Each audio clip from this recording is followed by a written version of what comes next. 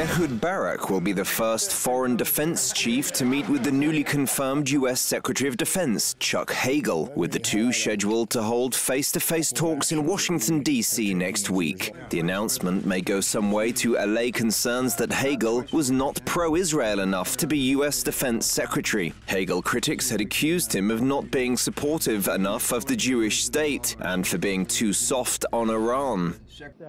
The talks are expected to focus on how to stop Iran's drive to build nuclear weapons. But while Barak and other Israeli leaders have urged a greater stress on the possibility of military intervention, the US still believes the onus should be on diplomacy and sanctions, which must both be given more time before a military strike could be authorized.